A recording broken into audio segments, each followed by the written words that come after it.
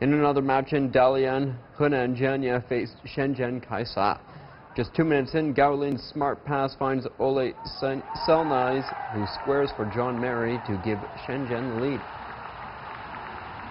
In the 33rd minute, Jiang Yuan gets a straight red card for a karate kick on Du Chang's face.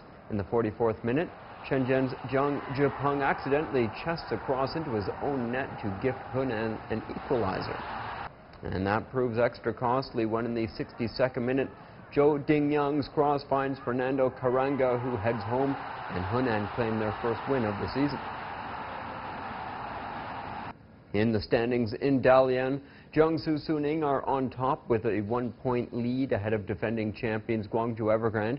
Shandong Luneng are third ahead of Shanghai Shenhua on goal difference. Henan overtook Shenzhen after their comeback victory, while Dalian and Guangzhou R&F are both winless.